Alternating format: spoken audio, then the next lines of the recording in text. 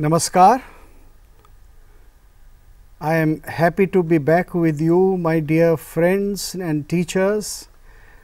We are now doing the second part of the program, which was entitled History of Philosophical and Cultural Concepts. So, this is the part 2, and I am glad to be with you once again.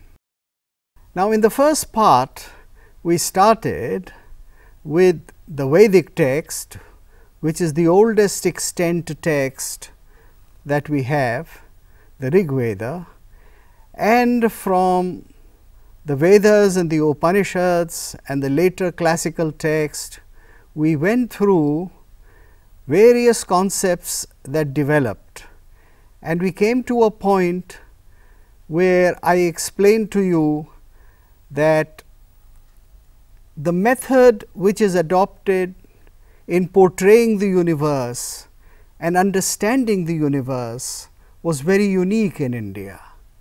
Very early, as different from other parts of the world, they resolved the problem between the worship of the ultimate reality as formless or the worship of the ultimate reality as having a form. As a matter of fact, it was believed that Brahma is both. It manifests as without form and it manifests as with form. And hence, so many philosophical concepts developed in India, which showed a way to the people of India, showed them the way of how to pursue the ultimate goal of reaching the divine, either through worshipping the divine as formless or worshipping the divine as form, as the world, worshipping this world in the best possible form and the beautiful forms. So, we came to a point recounting the whole history, the different concepts, the different 6 schools of philosophy, to the point that where for the common man, worshipping in the temple, worshipping the divine in the shape of an image, or worshipping him or her as sakshat, that is, as a murti, as a vigraha, was the most common practice. And how the great temples were made, which were not only for religious pursuit, but which were houses for art, culture, patronage to all kinds of intellectual activity. Now, when we come to a further later period, let us say around the middle classical period and the period that follows it, there are certain ideas which became very important. The idea of Purush and Prakriti, which were symbolized by the male and the female, and which was called the Mithuna or the couple. Now, the couple is the basic unit of procreation and thus creating a society. So, the couple, the procreating couple, was considered to be the ground or the fundamental societal system or the unit from which other systems followed. This was also classified, this idea was also classified as the idea of 4 ashramas. It was said that biologically life depends in a succession of 4 stages. When you are being raised as a child and you go for education. So, this was the first ashram called the Brahmacharya, and then it was followed by the second ashram. When you took a life partner and started your family, it was called the Grihastha ashram, because you are in a griha or a home, and you make a home, you are Grihastha. But you not only make a home, you not only procreate, raise the children, but that particular stage of life or ashram becomes the productive and the procreative unit for providing sustenance to other 3 ashramas of life. That is, the other 3 were, as I said, one was Brahmacharya, and then after the Grihastha was the ashram of Vanaprastha. That is, when you had done your household duties, raising of children, making of money, having prosperity, when you had finished all that, then you wanted to think of higher things, and you wanted to be out of the run of everyday pressure, so that you could meditate, advise, and think of whatever is the love of your life in a more sophisticated manner. For this, there was the third ashram called the Vanaprastha. You went into the forest, because in ancient or even in medieval times, industrial times, forests were available for people to go into, as they are not available anymore. So, you could go there, live a simple life, a life of thought, reading, meditating, discussing things, but the sustenance for the unit of the people who lived in this Vanaprastha ashram came from those who were in the world, those who were in the Grihastha ashram. So, the Mahabharata says that the Grihastha ashram is the most important. It is the best of ashramas, because it provides a sustenance to all other 3. So, the 4th ashram, which was for a very few people who wanted to devote themselves entirely to the idea of seeking the divine, they would leave even the forest and go around begging. They would become sannyasis, and they would be known as parivrajakas. So, this was the idea of the 4 ashramas, but along with this there was also the idea of 4 aims of life. Just as there were 4 ashramas, there were 4 aims of life called dharma, artha, kama, and moksha.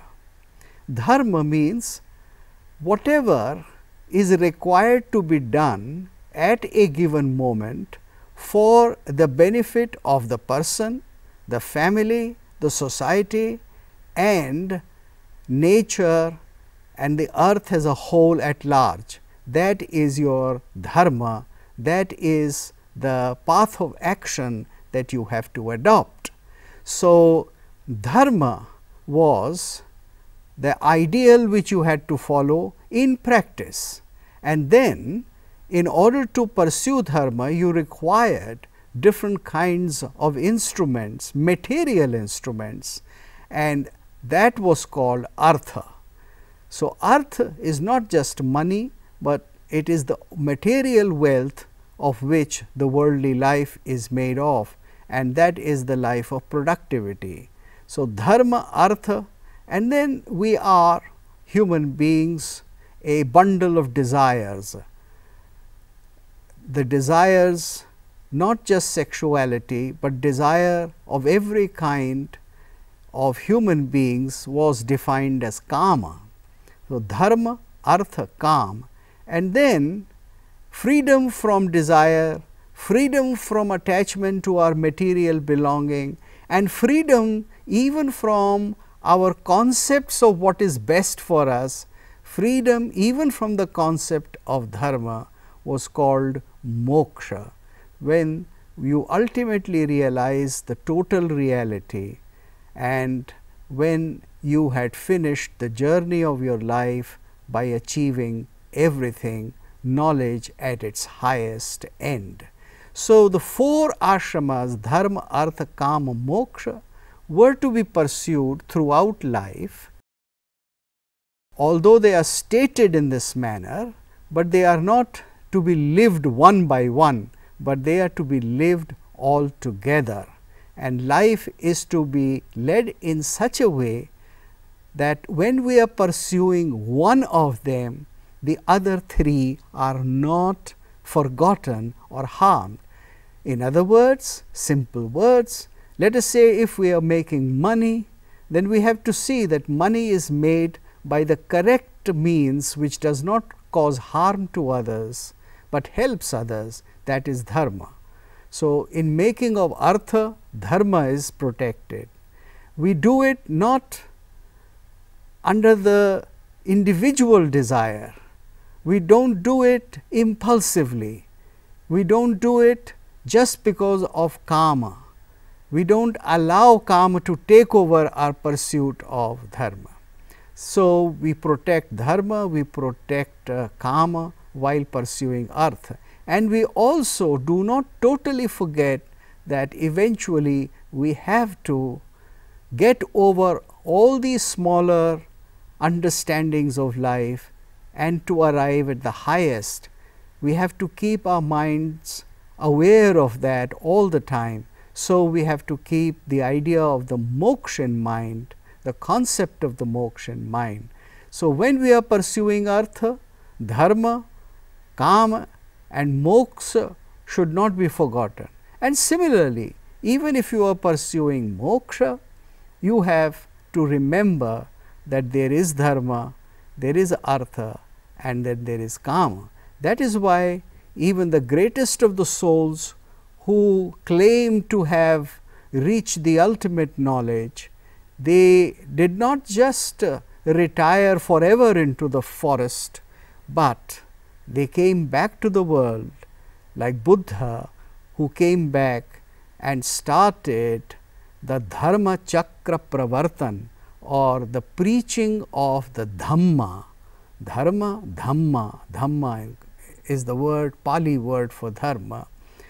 He started the preaching of dharma for the benefit of those who are in the world, so that they could also pursue the 4 goals of life.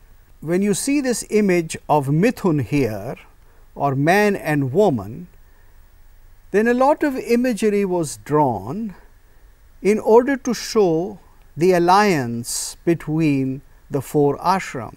For instance, in this panel here, you see that there is a couple, the grihastha couple, a young man and woman, both made beautifully in stone, and on the other side of the panel is Buddha, Buddha being worshipped by his disciple, Buddha who symbolizes the ultimate realization or nirvana, and also renunciation or the 4th ashram. So, in this panel you see here that the grihastha ashram is thinking of what is renunciation, aiming at that as well, and also sustaining all those people who are pursuing the final, the sannyasta ashram fully. Life was considered in classical India in a very balanced way. They thought that this material world, if it is pursuing the idea of moksha or salvation, then this material world is not to be considered as an impediment, or as a vale of tears, or a place which is full of sin or trepidations which we have to avoid. But on the contrary, life is something which is entirely enjoyable, if it is lived according to the dictates of dharma, in which there is no violence, in which we do not attack others, in which we do not fight with others or snatch things from others. As the Ishavasyopanishad said, Ma kridha kasyachid dhanam, that is, do not desire somebody else's wealth. So, if life is led in this harmonious manner, then the arts can be pursued and they can make life even better. You see here in this image the musicians. Music was given a very high status in ancient Indian life. It was considered to be the door to salvation. For human beings, it was said that if they pursue music, then music will make them aware of what is the ultimate aim of life, and it shall make them aware of it in a very blissful, happy way.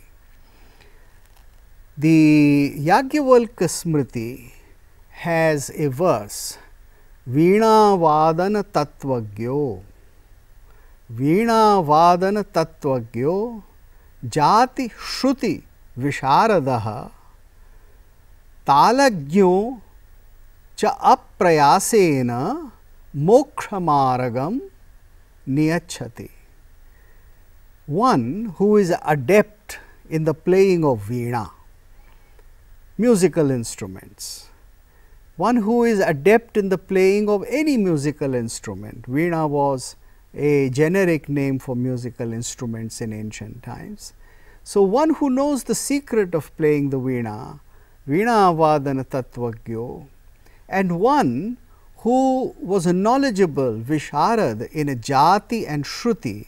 Now, these are terms for what we today call Raga and Swara.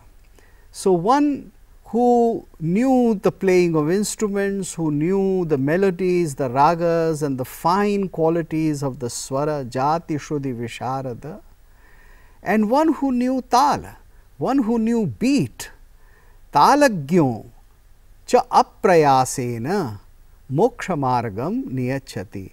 One who knows all these will without much effort proceed rapidly towards salvation. In other words, music was like a lamp which is placed, let us say, on the doorstep, and this lamp, or what was called in Sanskrit as Dehari Dweep, this lamp will light what is outside the room and also what is inside the room.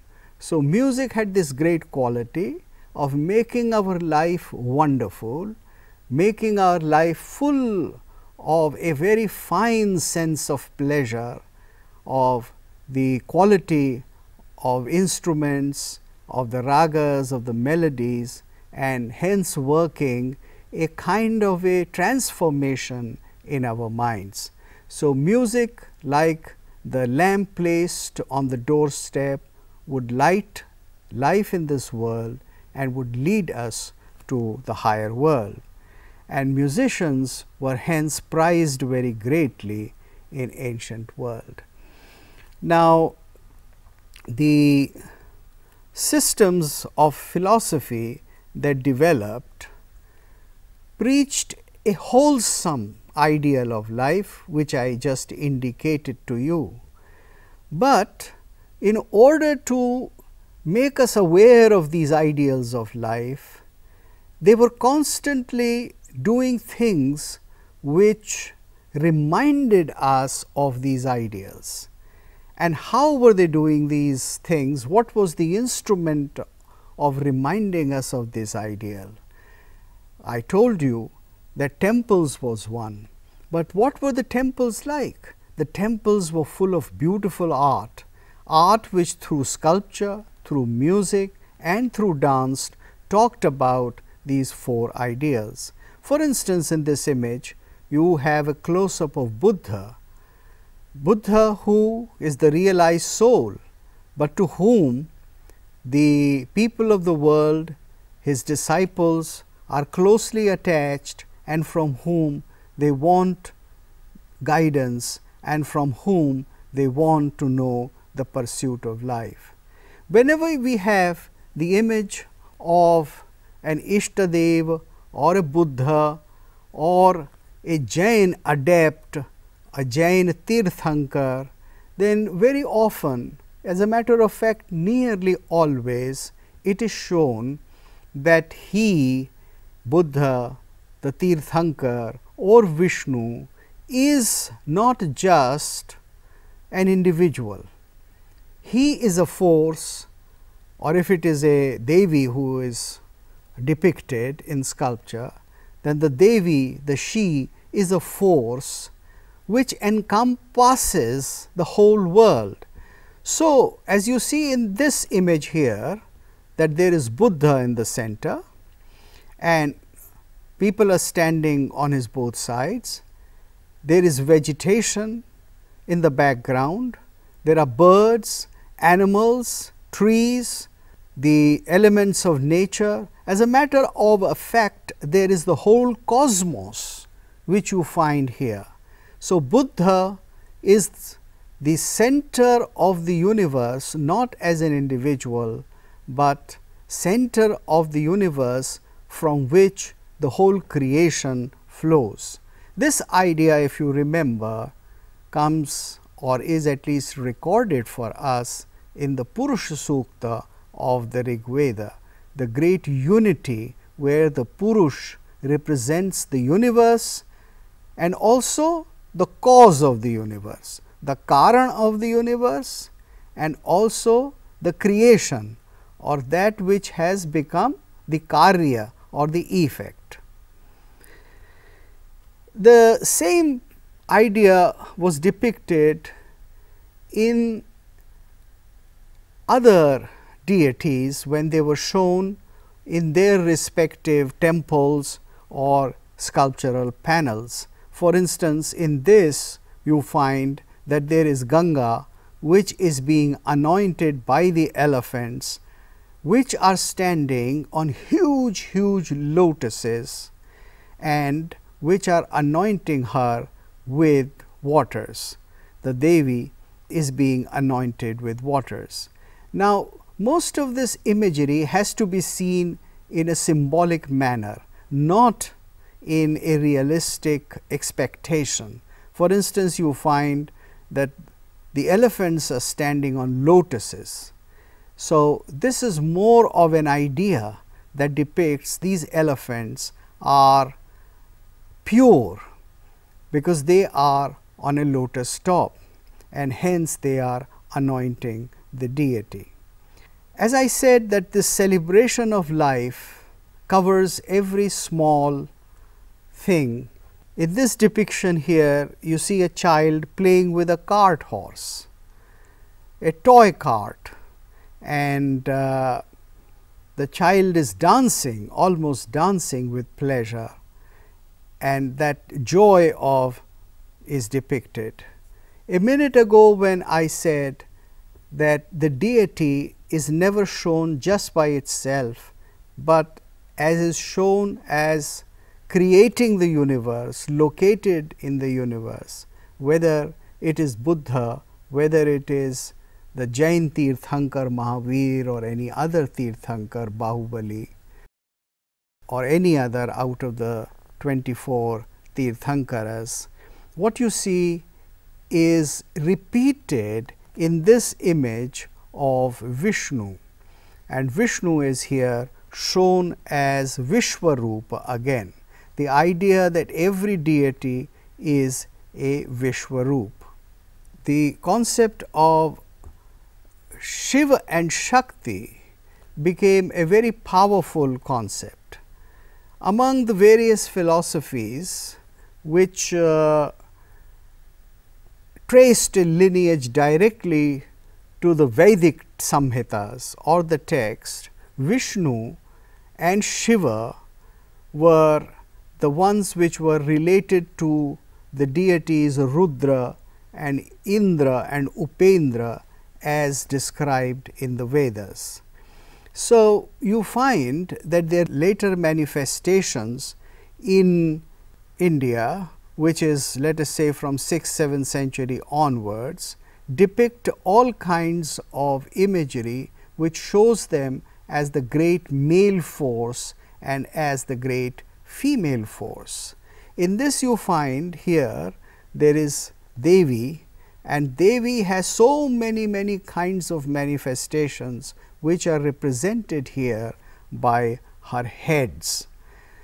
As I said, that we have to look upon most of our sculpture and iconography in a symbolic manner.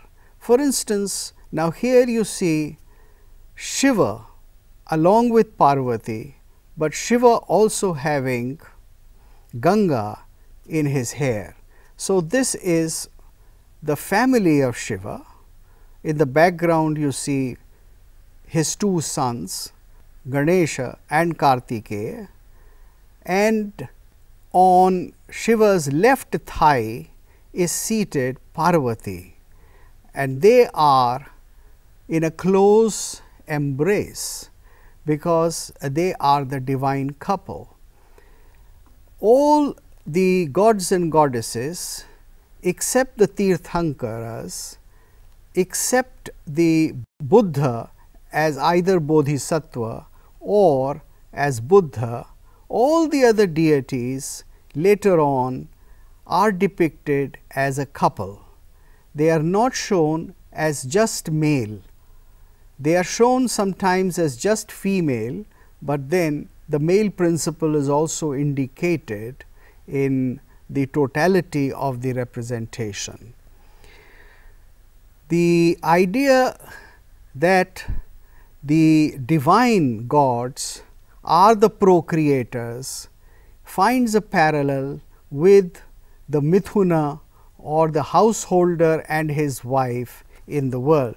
So, in the reverse mode, gods are also shown as having all kinds of human attributes, because with the idea of God incarnating, God taking a form as man like Rama and Krishna and doing a life, a whole life which was called Leela, this represents the close unity of Brahma as Nirgun and Sagun and being the same altogether. So, here you see that Shiva and Parvati are a loving family, and so the God's family is something which is just like the human family, or the human family is what should be like God's family.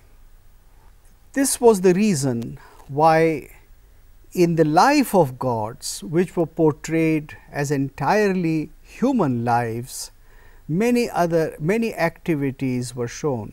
What you find here is the depiction of Ganga when she comes into the matted hair of Shiva. And you also, in this other depiction here, what you see is the marriage, or what was called the Kalyan, the marriage of Shiva and Parvati. Again, this reinforces the idea which I talked about a few minutes ago, that whatever event happens in the life of a god or a Tirthankar reflects the whole universe as part of that event. So, this marriage of Shiva and Parvati shows that various levels of creation, various gods are there in the higher spheres witnessing this marriage. The idea that marriage has to be witnessed by a divine force is a primary idea of the various sects of Indian culture. It is not just an idea of the Hindu marriage, it is an idea of all sects, matas and matantaras that we find of Indian origin. So there is somebody who has to witness the marriage, and that witness cannot be just a human being that witnesses the marriage. That marriage has to be witnessed by something divine. So it would be either fire, the god of fire Agni, around which you go 4 times, in some places 7 times, the idea of circumambulating the fire, or not just that, the presence of various other gods that have to happen. In those philosophical sects which do not accept Agni as the god, or which do not want Agni to witness the event of marriage, they place their own divinity or their own divine force, which is either in the image of, let us say, a Tirthankar, if it is a marriage for the Jain couple, or some divine image of Buddha, or the Granth Sahib, if it is a Sikh marriage. But the presence of the divine, witnessing and noting the vows which the man and the woman take in order to lead their life according to dharma, is the crux of an Indian, traditional Indian marriage. Yes, there were other kinds of marriages in India. This, what I described, was the Brahma Vivaha. There were several other kinds, 7 other kinds, but out of these, in 4 of them, witness of the divinity and speaking out the mantras was very necessary. And these were considered to be the best kinds of marriage. They were considered to be the best because it is before a divine force that the vows of marriage are taken. The sculptural representations keep reinforcing these ideas. Here again I want to show you a sculptural representation of the loving couple Shiva and Parvati. Not only were there sculptural representation, but these ideas were danced out in various kinds of artistic forms. These were also sung in poetry. Many poets talked about, for instance, this particular sculpture that you see is the depiction of a famous stanza from Saundarya Lahari, a poem composed on the Devi by Adi Shankaracharya, where Adi Shankaracharya talks about the beauty of the face and particularly the beauty of the chin of the Devi. And you see here that Shiva is lovingly fondling with the chin of his wife. You see another representation of the same stanza where Shankaracharya describes the beauty of the face and the chin of the Devi. It seems that this stanza was very popular at a certain time for the Indian sculptors, and that is why so many representations are available even to this day. Life in India, as we have been describing it in the last few minutes, continued till about 10th century. And when in the 11th and 12th century, there was a series of very violent and disruptive invasions, many things underwent change. The change came about because, unlike the invasions and unlike the people who had come into India in centuries before, this time there came the Islamic people who had a radically different view of life. And from 11th century till about 15th century, almost for 400 years, the country went under catastrophic changes. The cities were not any longer the cities as they used to be. The social hierarchy and the system underwent change. The modes of production also underwent a lot of change. Economy was seriously disrupted and altered, and above all, the patronage to arts, which was the most distinctive feature of Indian life for thousands of years, was not only disrupted. For 400 years, it was seriously restricted and not much of it was left, especially in the north of India. So, what was the effect of all this on those philosophic and cultural concepts that we have been discussing? How did these ideas adjust to the new reality, and where it was necessary to adjust them? I have told you that we see a continuity of many cardinal ideas right from the Vedic times to the present day. So, continuity was an essential feature, as a matter of fact, a necessity of Indian civilization. How did they now make this continuity thrive and preserve what was the past and also absorb the new changes? Now, when we go through the art and the literature, not much sculpture, because temple construction was brought to a virtual halt, but there was enough painting and a lot of poetry which continued. What do we see? What are the images? What are the symbols?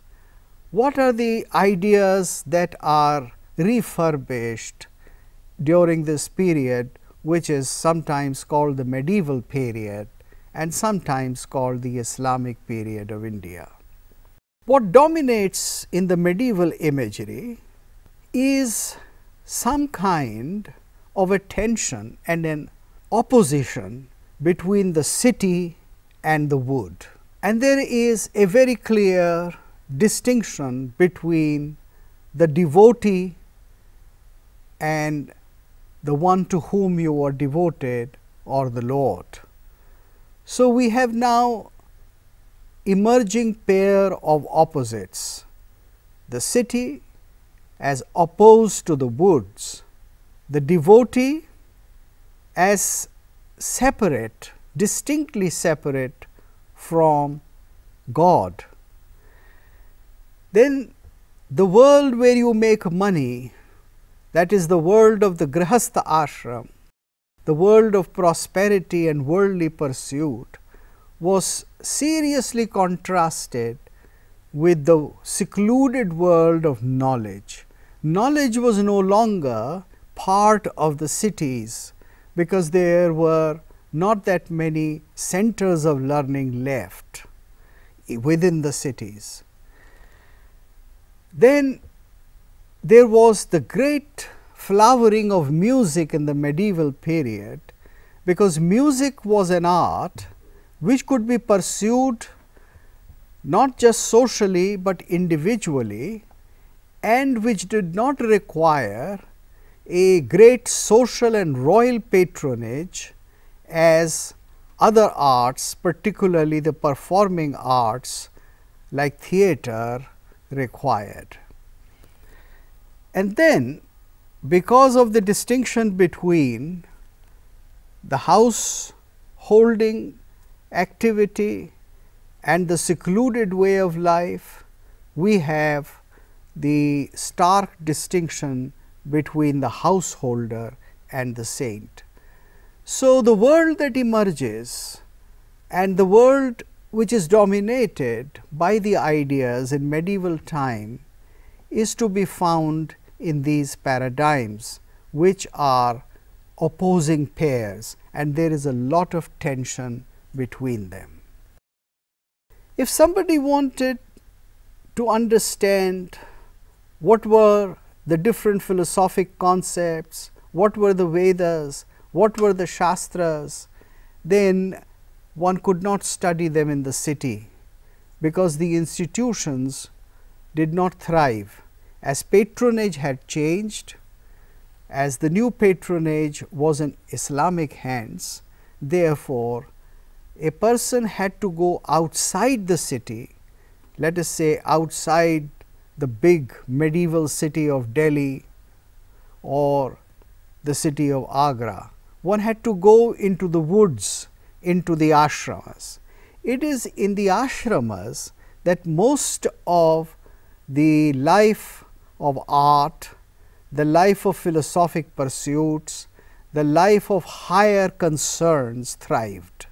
It is in these venues that we find the pursuit was going on, not so much in the city, which was the center for power, the center for military, for political hegemony and political games as well as conspiracies.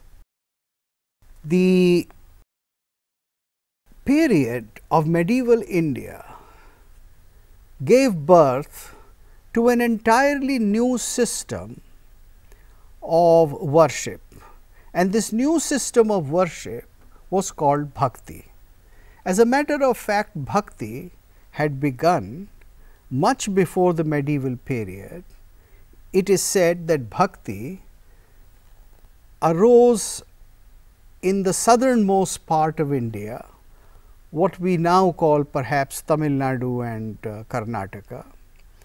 The great saints wrote their poetry in the Tamil language, poetry which was full of devotion to an Ishtadev imagined mostly as a lover. So, thinking of God now is as a person with whom you would have a very, very close personal relationship became the model or the paradigm. And pursuit of this bhakti, pursuit of this devotion and manifestation of this relationship could take various kinds of forms. Of course, the fundamental, the foremost of it was the man-woman relationship. So, God was imagined as the lover, the male beautiful lover, the Krishna or the beautiful Rama to whom you were devoted, and the devotee could have establish a relationship with the beautiful Lord, either as a woman who is devoted to the Lord just as a worldly wife or a worldly lover, a loving woman is devoted to a male, a loving male. So, this relationship of Shringara became a very fundamental idea, and many great bhaktas of the period, Meera being one of the most popular known name in medieval times, they symbolize worshipping Lord through Shringara relationship, which was essentially an erotic relationship and which brought results which were beyond the world. So, you see here the image of Krishna and Radha.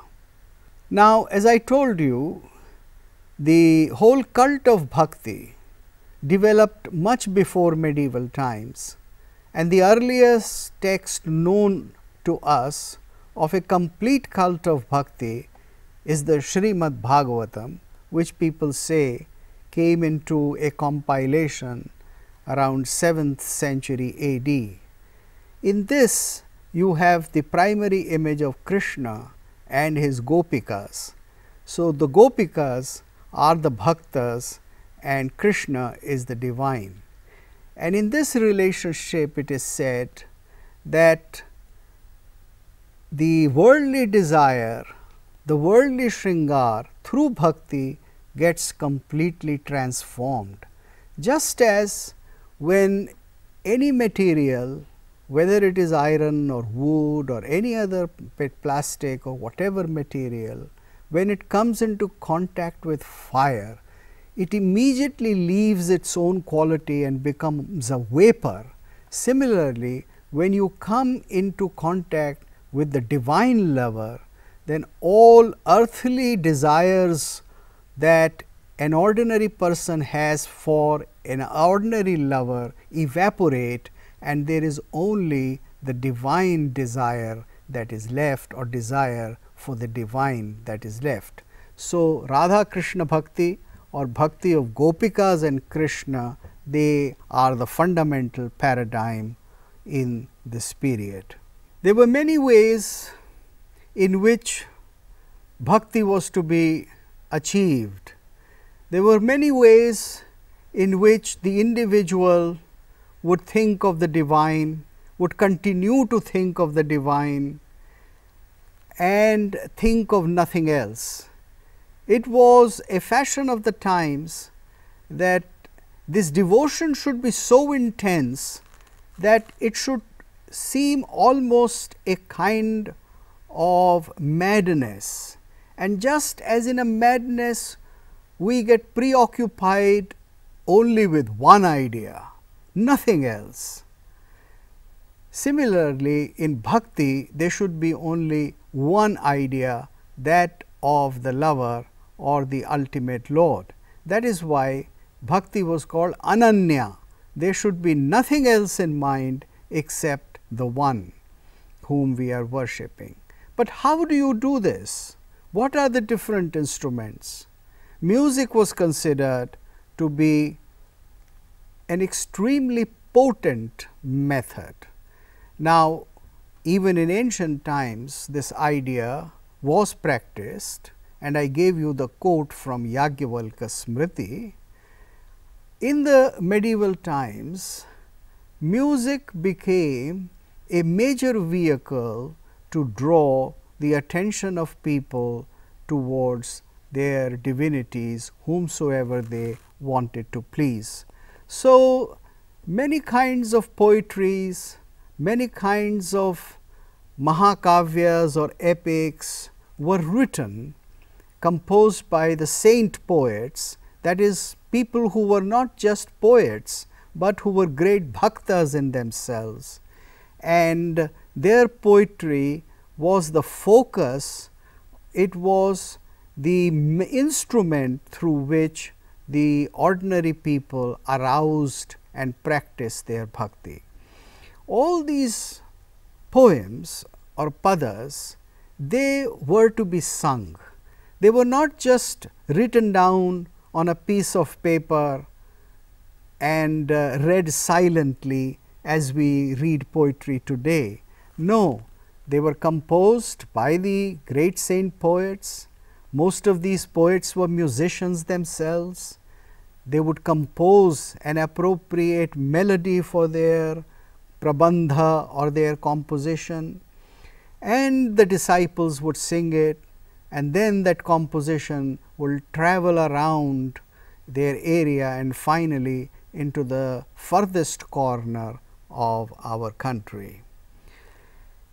The emphasis on music for the sake of bhakti required that you create a great variety of melodies or ragas as they came to be known in medieval times.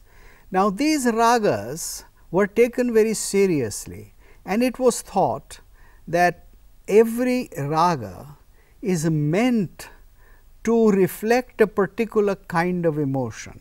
So, there are certain ragas which are very good, let us say, for the serious kind of pathetic or compassionate feeling, or that there were ragas which were very good for a joyous feeling, or ragas which were even flippant. In order to understand these ragas, in order to master these ragas and go deep into them, painters would create certain scenes and events which the musicians would see, and these were the miniature paintings which would depict particular ragas and raginis. For instance, here what you see is the Vasanta Ragini. In this, a lady along with her friend is shown as plucking the new flowers in spring, and this is the appropriate ambience in which the Vasanta Raga was sung. And when you sang the Vasanta Raga, you had this painting before you, or when you practiced the Vasanta Raga, you concentrated your mind on this painting. The meaning of the words and the composition also described the Vasanta or the spring. The raga, not only the raga, but also the beat or the tala would be appropriate to the mood, and all this combination would arouse the feeling of bhakti among the devotees and the practitioners. You find here another example of Rag Todi. Rag Todi is shown here as a lady playing the medieval veena, a huge medieval veena which had to be put on the shoulder, and she is out somewhere in the woods. Rag Todi is supposed to be deep and full of pathos or sad feeling. So, it has a feeling of karuna, it has a feeling of longing for something, and therefore, in its gentleness, it depicts beautiful trees, seclusion and trees, or the gentlest of the creatures, that is a pair of deer. So, you find here a pair of deer are listening to what the lady is playing on the veena.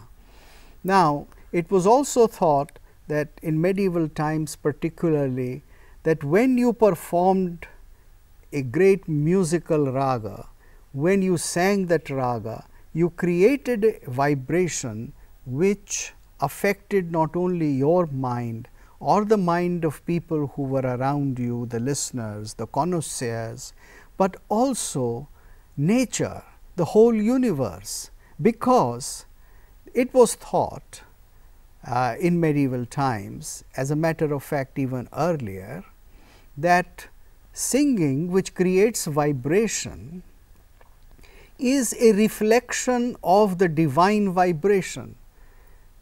The Supreme Reality creates this world by a sound, or a sound which is called Nada. Now, this Nad which creates the world is not heard by us in our ordinary consciousness through our worldly ears or ears of skin, but it can be heard only in the deeper yogic experience by the inner ear. So, there are two kinds of sounds, it was imagined at that time, that there is the divine sound or nad which we cannot hear, and therefore, it was called anahat nad, that which is not created by any worldly combination of instruments or things striking each other, but it is the sound which is created by the divine force, the nada. And just as that nad is created by the divine force, by our effort, by our vocal cords, or by our fingers on a musical instrument, we create a vibration which flows out of the instrument or which flows out of our vocal cords as a melody, and this was called the ahat nad. Why ahat? Because we have struck something. This is struck sound. We have struck a instrument, a musical instrument, or we have struck our vocal cords with wind, and therefore, we have produced music. Now, this music, which is ahat sound or ahat nad, when it is perfected, then it leads us to the realization, it leads us to the door of anahat nad. Hence, this is a repetition of the earlier idea of Yajnavalkya Smriti. This is perhaps the most concrete example of the continuity of ideas and philosophical concepts in the Indian systems. Another example that I show you here is that of Rag Malakos. Rag Malakos is a deep, profound raga in which you think about the world in a very sensitive manner, and you think at a broader scale, at a wider canvas. So, here you have a couple, a lady perhaps standing and singing, and on the rooftop the bird peacock is deeply influenced by the music and is exhilarated, and in the sky you find that there are swans. Along with the bhakti cult, there was the idea that worship of God can be done through music alone, and it was said that music is where God resides. This idea again is not only a medieval idea.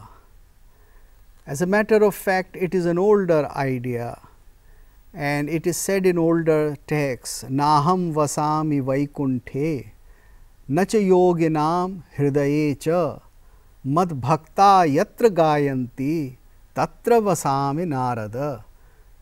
Narad, listen to my words. Where do I live? I am not in the heart of yogis. I am not in Vaikuntha or the sleeping place of Vishnu, but I am always there in that place where my devotees, my bhaktas are singing my name. So, singing, dancing, which was highly prized in the earlier phase of our culture, the pre-medieval phase, continued to be as precious in the medieval times. Only that in the medieval times, it became more and more important for devotional reasons, and music therefore became exclusively, almost exclusively, the realm of the bhaktas, the realms of the devotees. Now, I had told you earlier that there was this great celebration of the knowledgeable people who lived away from the city, who lived in the woods and practiced yogas or practiced the Sufi trances, who practiced asceticism, who lived in great poverty, and they always despised or they always preached that the worldly riches were not sufficient for any kind of understanding, and as a matter of fact they had to be given. There was a celebration of poverty, a celebration of ascetic way of life. In this image you see that there is a yogi, a halo is shown around him. It is shown that the person is a realized soul. The person has been in trance for a very long time. The hair is very long, matted. Perhaps he has been sitting there for several years in samadhi, and the person is in a secluded place, somewhere far away from habitation, somewhere where you have not even the woods, but only arid place. another depiction that through veena or singing all kinds of devotional songs, the Lord is being worshipped. Now, singing the name of the Lord, the activities of the Lord, the leelas of the Lord was practiced all over India in all the medieval languages. It was not just in one part. And these compositions, which were famous in one part, they were translated and they traveled from one corner to another. And you have examples, for instance, of the great Gita Govinda, of which you see a depiction here. Gita Govinda, the immortal poetry of Jayadev, depicts the love krida of Radha and Madhava, Krishna and Radha. Radha Madhavayor Jayanti Yamuna Kule Rahasikelayah. This is the last line of his first stanza. He says that I am going to describe to you the great love dalliance of Radha and Krishna, and let this triumph. Now, it truly triumphed because the poetry of Jayadeva Kavi was translated, or the bhavas described in his Gita Govinda, the immortal Gita Govinda, were recreated by a huge number of poets, and not just for a few years, but for centuries and centuries to come.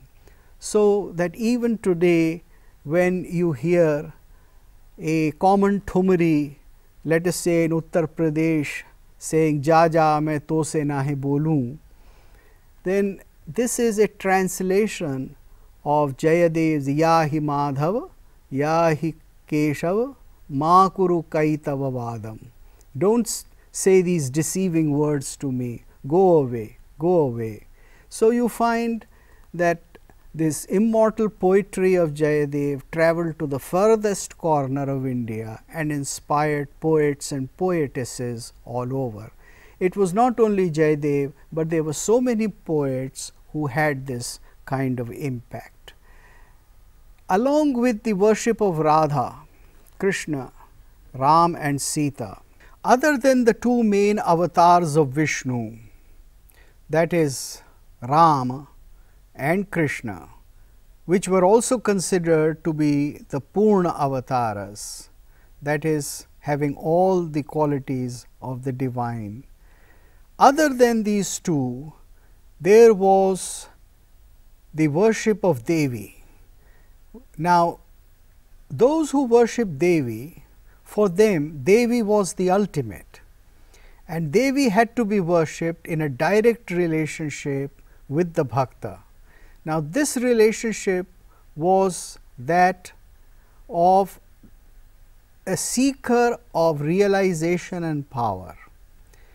It was done through devotion and various other devotional practices, tantric practices and practices of yoga, but it was primarily to acquire power, power which was not for material purposes, but power for knowledge.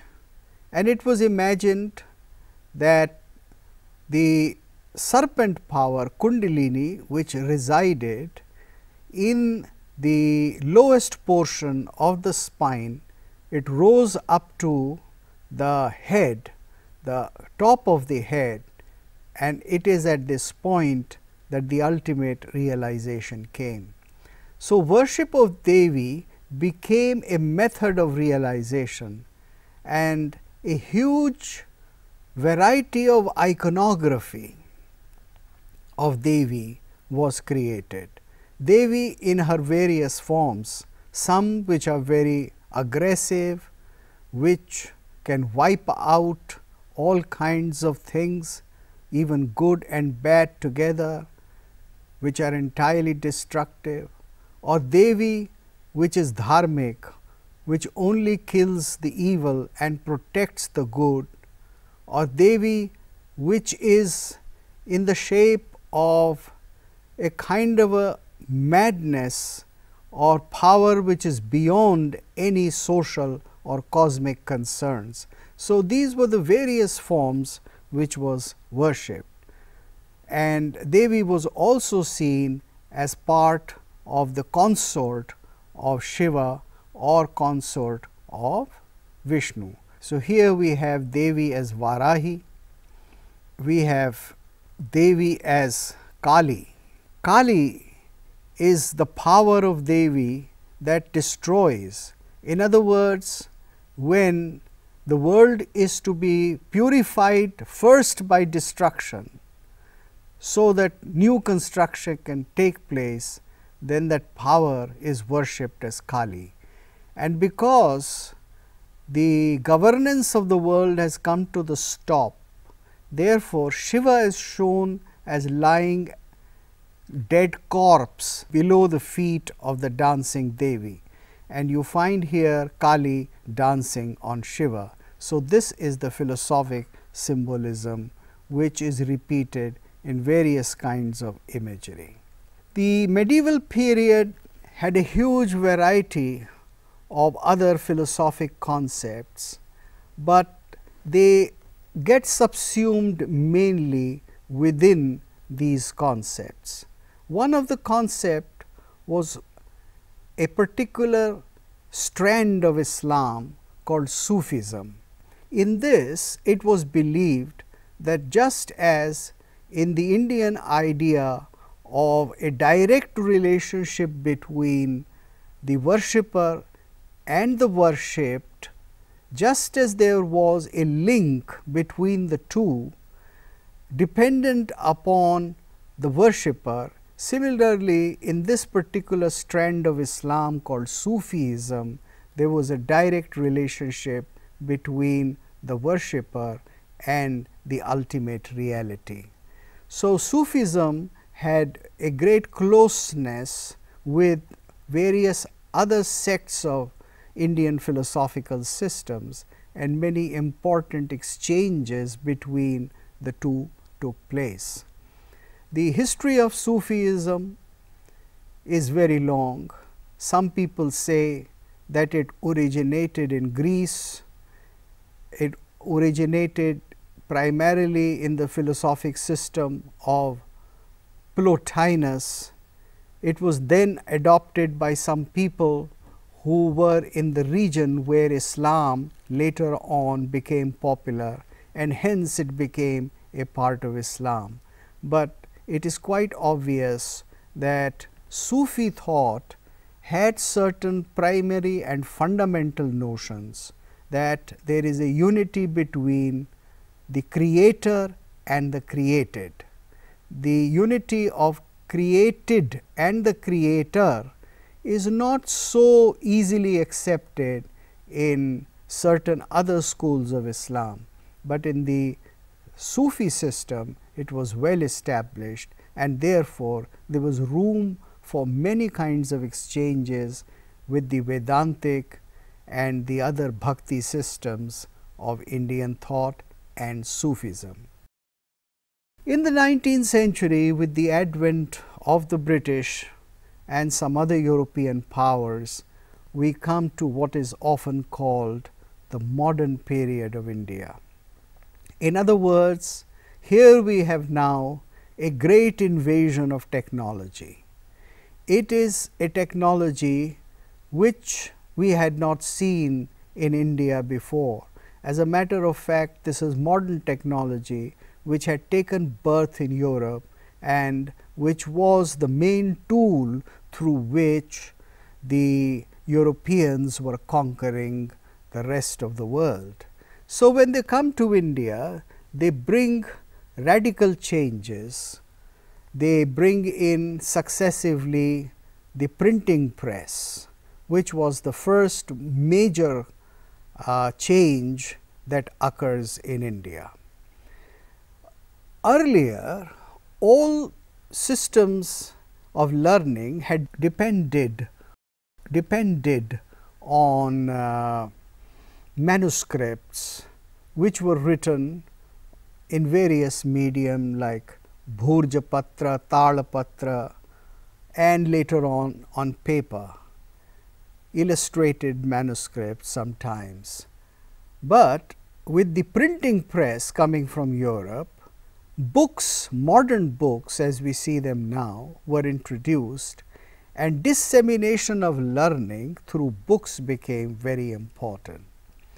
So, the response of the Indian mind to books was that books, being the seat of learning, was considered as a deity in itself. The book became the Saraswati. It was considered that Saraswati now resides in a printed book itself. So, here you have in modern times certain very new concepts that take birth.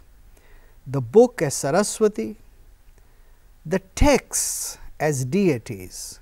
For instance, the Vedas become deities because you have the printed version of the Vedas sitting on your table, and therefore you can regard the printed books of Vedas, Rig, Sam, Yajur and Atharvan, as deities themselves. This is also the time when you can make all kinds of printed images of your teachers or your gurus, and therefore the elevation of guru took place in a radically different method in the 19th century onwards. This is also the time when a political confrontation between those who had conquered us and the people of India had started, and therefore teachers and political leaders became very important. The political consciousness about the country itself was now more unified. We thought of India not as a land on which different kings ruled, but we started thinking of India as one land, and land or bhumi came to be known more and more as Mata or Bharat Mata eventually. So, what you hear, what you see in modern times is a very different kind of imagery. For instance, here in this you see that book is Saraswati, and book is shown as Saraswati along with one of her attendants. Or what was earlier a sculpted image was totally transformed into a popular image which could be just printed on paper and hung on the walls. So, we have now the age of printed deities as distinct from the age of deities as murtis. A large number of deities could be printed, and they could be on every nook and corner, and hence the modern printing press gave an entirely different iconography and shape and a whole presentation of realism to the ancient gods and goddesses, and various aspects of it were shown. What we know now as the calendar art or the religious calendars became the new order of the day. So, you have these images all the time, and you have then the image of Bharat Mata as an important image, and Bharat Mata is raised and elevated to the level of a deity in itself. And so, we have not only the political idea of a unified India, we have also the political idea of Bharat Mata itself. You find here that in this particular painting there is Bharat Mata, and around her are all the major leaders, men and women of the times who were working for the political independence of India. So, you have now Bharat Mata and her children who have now to bring Bharat Mata out of the misery. So, this is the fundamental paradigm of a political description which did not exist earlier in our consciousness, but which symbolizes the modern times. Another image of Mahatma Gandhi sitting with probably a lady, Sarojini Naidu, spinning the charkha and the earlier flag of India, and with electronic versions of paintings, we have finally something like a smart image of Bharat Mata. So, friends, we have seen the growth of we have seen the growth of ideas from the most early times, the Vedic times, to the present times in India, and we have seen that there is a great continuity. This continuity has come in as a result of marvelous intellectual exertion, of a great desire to preserve the past and to make the modern a part of it. Modernity in India has not been conceived as a disjunct from tradition, but modernity is a continuation of tradition. Thank you very much. Namaskar.